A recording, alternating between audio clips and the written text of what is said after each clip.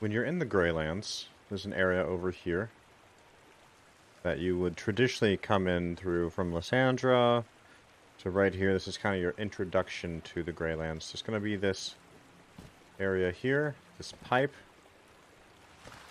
Go on in this pipe without dying like me. Don't walk in the water and run all the way to the end.